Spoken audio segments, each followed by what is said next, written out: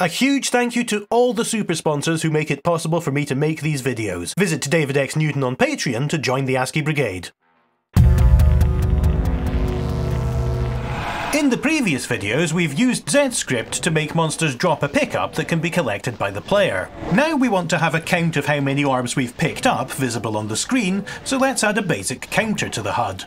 In the ZScript world, the process of drawing things to the screen is also handled by event handlers. This time we're going to create one called OrbUI handler, and it's going to listen for the render overlay event, which gets a render event passed into it. Render overlay is called on every frame when GZDoom is ready to draw HUD elements on top of the rendered game world. Incidentally, there's nothing saying that we couldn't just put the monster death events and the UI drawing into one single event handler and have it handle both world thing died and render overlay, but I find it easier on the brain to make separate event handlers for different things. To write this function, we need to be a little aware of Doom's multiplayer nature. We don't necessarily have just one player object, and there may be several. So here we need to know which player we're drawing the HUD for so we can retrieve the number of red orbs from their inventory. Players can always be retrieved from the global array called players as listed in the globals page at ZDoom docs. The number identifying the position of the current player who's running GZDoom in that array is available under the name console player. The players array stores a collection of player info objects, which describe the state of players in the game. At the time I'm putting this video together, the documentation for them hasn't been finished yet, but the properties on them can be found in the ZScript source code. Each player info has a reference to a corresponding player pawn object under the property called MO. The difference between what's stored on the player info versus the player pawn is a bit of a blurry line, but the player pawn is the actor object that moves about and represents the player's presence in the level. As the player pawn is an actor and actors can have inventory, that's where we want to go for the player's inventory. So in total, the first line of this function has to get the console player item out of the global players array, get its MO property, and then save that to our variable called P. We then call countinv on our player pawn to count how many Doom orbs our current player is carrying. This is one of the ZScript actor functions listed on the ZDoom wiki. Having got that count, we now want to display it. There are multiple ways to put something on the screen in ZDoom, but we're going to use a function called drawString that exists on the status bar variable that's available globally. Using the status bar object to display things comes with the advantage that it will automatically scale and move according to the player's status bar configuration. First, we need to call the status bar's beginHUD function. This will prepare the status bar object to draw to anywhere on the screen instead of just within the confines of the on-screen status bar. Now we can look at what we need for the drawString call. In the simplest case, it needs to know the font to use, the string to display, the position on the screen to display it, and any flags that should affect how the string is drawn. Fonts in GZDoom are set up in a font defs lump, but there are several default ones that we can use to speed things up, listed on the wiki's font page. We'll use the small font associated with the current game, which is the one that's used for the level name and statistics on the auto map. This is available to us from anywhere under the name small font. We actually need to do a bit of setup before we use the small font because drawString specifically requires a HUD font. This is a special kind of font object that includes some extra data about how to display the characters on a HUD. So to start with, we'll call the static create method on the HUD font and pass the small font into that. This will give us a HUD font object that we can use as our first parameter to drawString. The next parameter is what to display, so we'll give it the count of orbs that we just worked out from the player.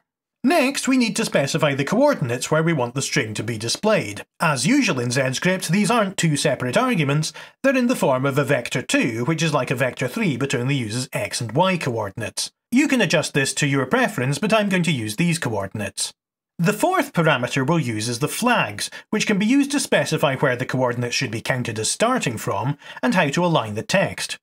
If the following means anything to you, this is a bitmask field where flags can be combined with a bitwise OR operator. If it didn't, it's a set of keywords that are separated with a pipe character.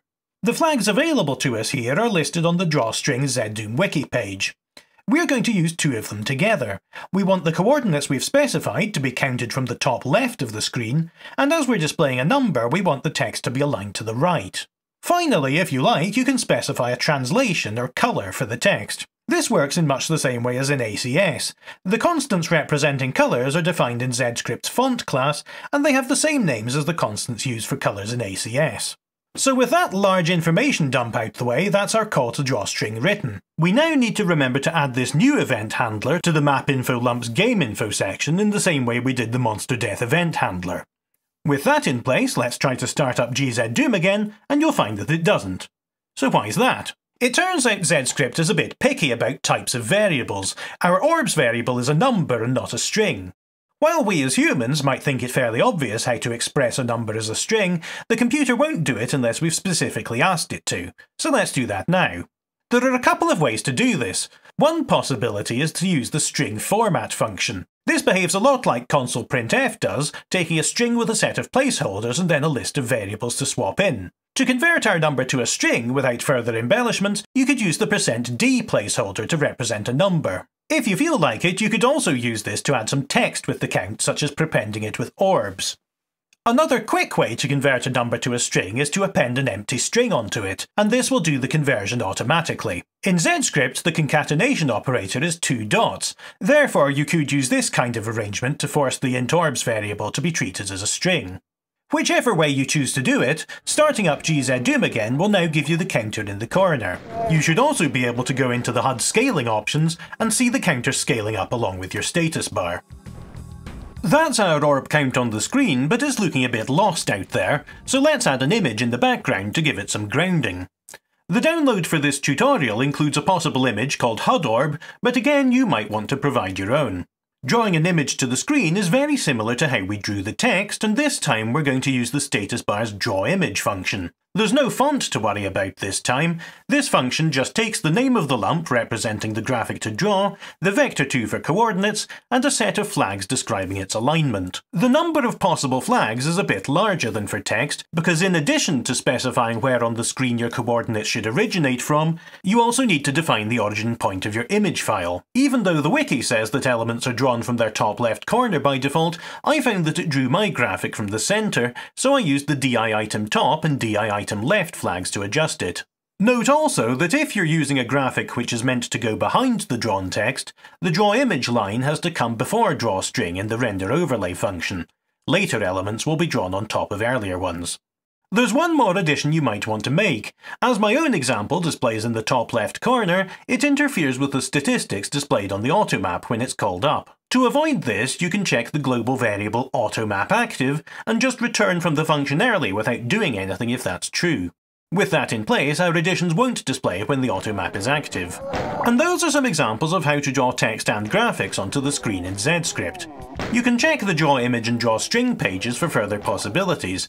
If you play at a large resolution, you might want to look at the options you have for scaling the elements.